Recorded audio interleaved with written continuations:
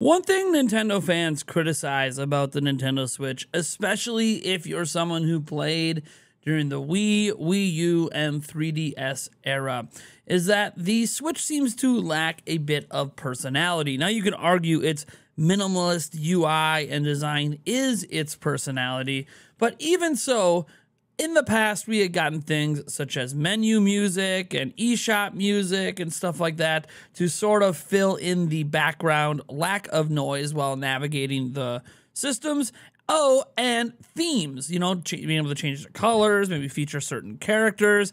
And honestly, one of the most popular things online are all of the fan-made fake UI tweaks that seem to always include some sort of theme. Sure, it changes the UI and maybe updates it or improves it in some ways, but there's always a theme attached to it that is different than what you can do with the current Switch. And that includes things like dark and white mode, right? That's what the Switch has. Well, what if I were to tell you that we now have direct evidence that at one point Switch was going to have not only music, but actual different colored themes? And well, it just got scratched. Let's dive into this after I remind you that we are on our road to 100,000 subscribers. And if we can get there by the time Tears of the Kingdom comes out, we'll just go ahead and give away a collector's edition of the game. Because why the heck not? That thing is so hard to get. The dang scalpers really are doing work out here. So anyways, let's just dive right into this video. So there was an article posted over at nintendowire.com, and it featured a couple tweets and some old information that is resurfacing because of this. And the one tweet it features is from Rare Gaming Dump. And here's what's interesting, because we don't look at old versions of the Switch operating system anymore, right? We're always data mining the new ones. Some of this stuff just gets overlooked. And according to Rare Gaming Dump, leftovers found in a pre-release version of the Switch's operating system, which was version 0.8.5, show that Nintendo was planning to include multiple theme colors, but removed this feature before launch for unknown reasons. And they give credit to the screenshot to GR Animated. And you see here that it had a black theme, a blue theme, deep green, fresh green, light green, pink, purple, red, white, and yellow. Now, these aren't exactly the sort of themes people always envision when they're thinking of themes. Sometimes they want to have characters featured like Kirby or Link or Mario or Samus, right? But these still would be considered themes because you'd be able to change the color. This is very similar to what we can do on mobile devices and or desktops, Mac, PC, etc., where you can just mess with the color scheme, and that is a type of theme. So it looked like Nintendo at one point was going to support a bunch of different colors besides just the white and dark theme, but that's all that really survived out of this initial stuff that existed in the Switch before launch. Now, another thing that was discovered a couple years ago is that apparently there is an old unused clip of eShop music that was supposed to be on Switch. I don't know the story of the eShop music necessarily, but here, it's about 40-something seconds long. Why don't you give it a listen?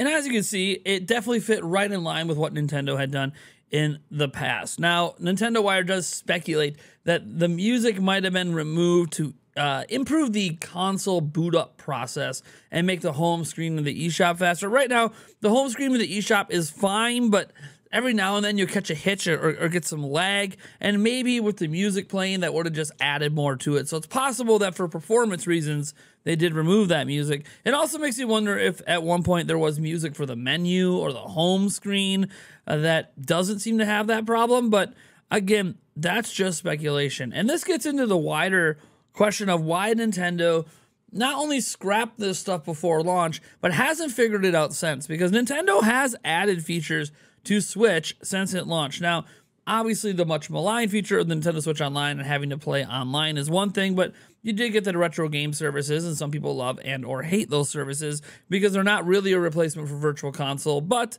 it is an option to play retro games. Sure, that's a feature, but the biggest actual feature they've added is the ability to use Bluetooth headsets.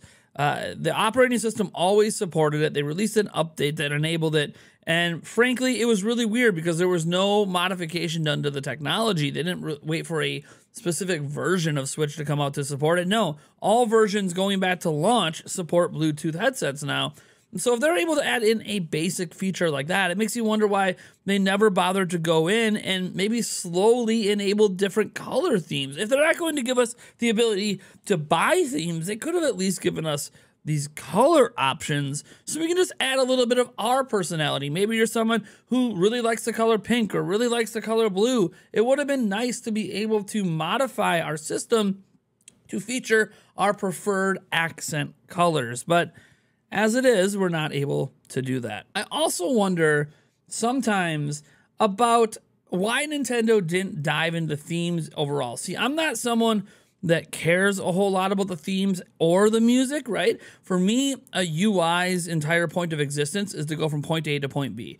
So it's to take me from boot up to where am I going? Am I going to a game? Am I going to the shop to buy something and then go to the game? But the idea is I'm trying to get to a game.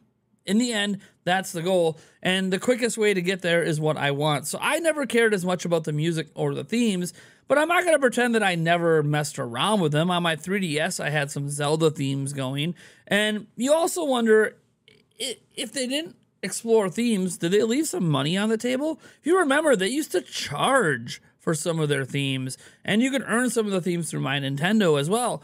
I just think that Nintendo had a missed opportunity to maybe make a lot of money. They had 130 million of these like things sold, right? Of the Switches sold. Imagine, you know, even if only 10% of that audience bought themes, how much money that could have been. You know, you charge between $1 to $5 per theme.